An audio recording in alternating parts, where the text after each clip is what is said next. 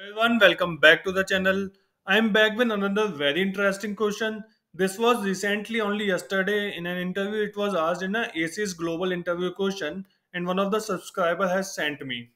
So in this question, we have this swipe table. Okay, so let's read out the problem and then we will try to solve it. So we have a swipe table which keeps track of employee login and logout timings. So we have employee and everyday login and logout times are there. One employee can do multiple login logout in a day if you see. Okay. So there are two questions. One is find out time employee spent in office on a particular day, which is last logout time minus first login time. So basically, if you see this employee, first login is at 8 o'clock and last logout is at 5 o'clock on 23rd. We have other records on 24, but we have to find at each employee and day level.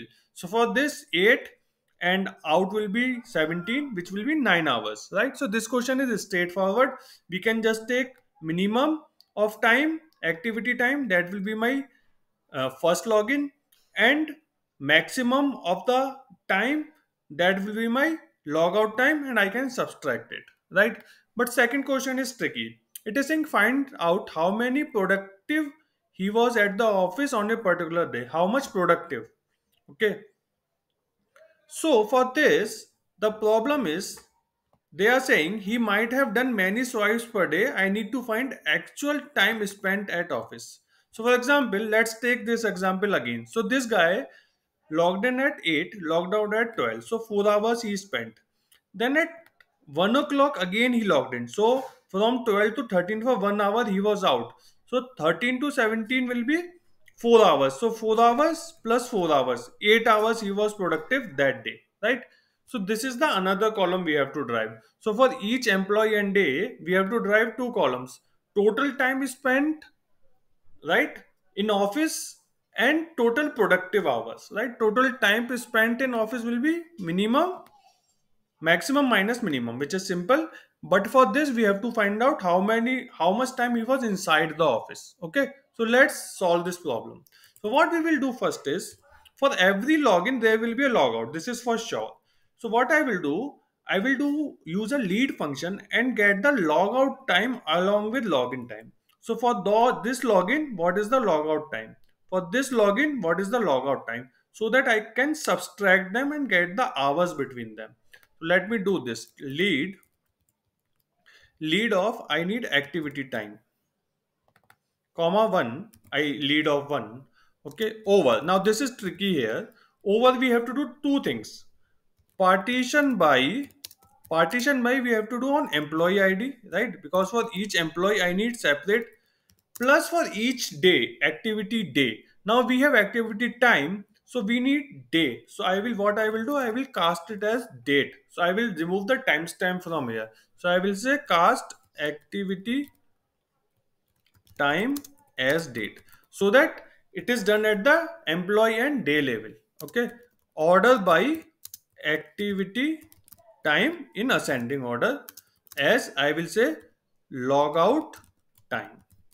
Okay, I will say logout time, and let me take this column separately as well. So I will say this is my activity day. Instead of time, I will say activity day. Okay, so let me run this and show you quickly.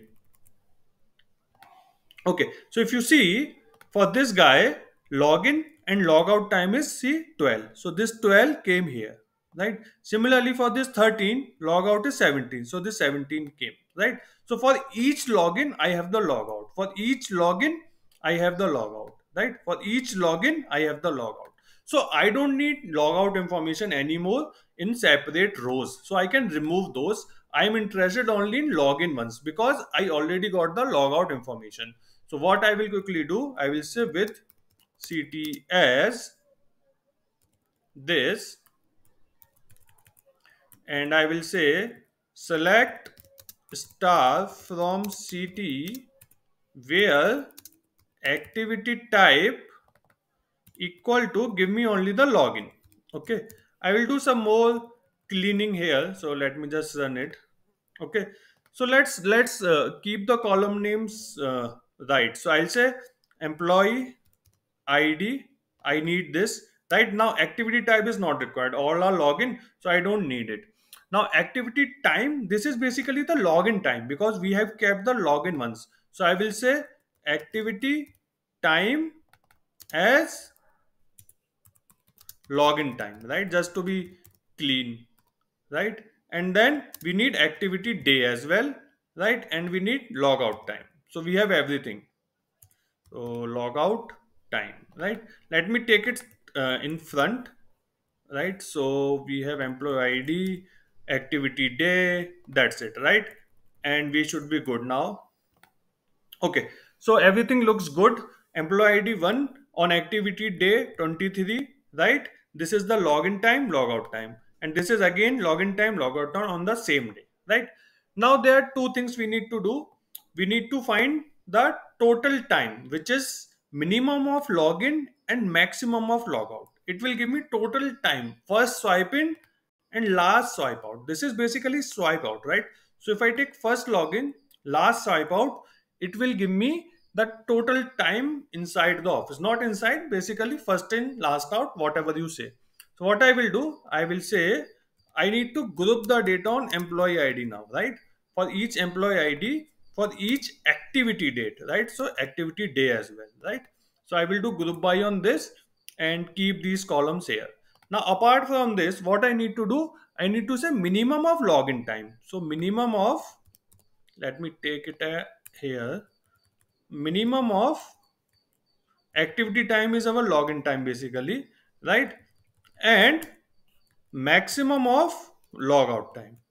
If I take a difference of this, it will give me total time, right, in the office. So I will just say date diff, I need date diff in hour, right, between minimum activity time and maximum logout time, right, as total hours. So this is my total hours, right? So if I just quickly run it, you see the employee ID 1 for 23, total hours is 9, which is fine, right? Which is fine. Now we will validate the answer later, but second thing is we need to know is how much time this guy spent in office. Okay, so let me just run it again. Let me just quickly remove this and let me do star. Okay, just to give you some idea at what we are going to do. So now what we need to do here, we simply said minimum of activity time, maximum logout time. So we are doing this aggregation within date diff function. So this aggregation will happen first, which means for each employee and activity date, he will get the minimum activity time, maximum logout time, and give me the date diff. But for this, what we need to do, we need to find the time first and then aggregate. So what I will do, I will find the difference between these two times. So it is 4 hours and this is again 4 hours. So 4 plus 4, 8 hours, right? So I will have to, at row level, I will have to find time separately and sum that 4 plus 4, right? So the formula will be like this. So I will just uh, do it again to the previous state, right? So I'll just take it again. Just be very careful. So I'll remove from here this, right? I don't need min max here, right? So this is doing at row level, activity time, logout time. So it will take this minus this, and what is the difference? Take this, what is the difference?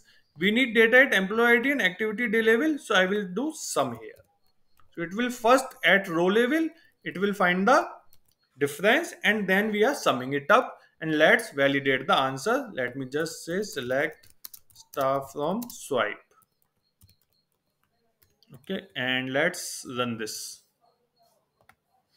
Okay, so let me call it, instead of total hours, let's call it productive hours or inside hours. Okay, let's run this again. Let's validate the answer. So, okay. So let's look at the employee one. So he logged in at 8 and logout, last logout is 17, which is 9 hours, right? So 9 hours. What is the productive hours? 8 to 12, 4 hours, and then 17, 13 to 17, 4 hours, total 8 hours, right? So this is correct. Let's look at the employee ID 2 on 23rd. So employee ID 2 on 23rd, again he has two login, two logout. So first is 9 and last is 15. So total 6 hours, which is correct, right? Which is correct. Now he worked from 9 to 11, 2 hours, and then 12 to 15, 3 hours. So total 5 hours. Again, this is correct. Now for other two records, the employee ID 1 on 24th. This is now 24th. If you see activity day, 24th. He just logged in once and logged out once. So both will be same. Total hours and inside hours. Similarly for this, employee ID 2 for 24th, inside hours and login hours will be same. So 1, 1. Okay. I hope this makes sense. Let me know in the comment section if you have a better or easier or more intuitive solution. I will put the create statement, insert statement. So feel free to uh, solve this question. Thank you. Have a good day. Do subscribe to the channel.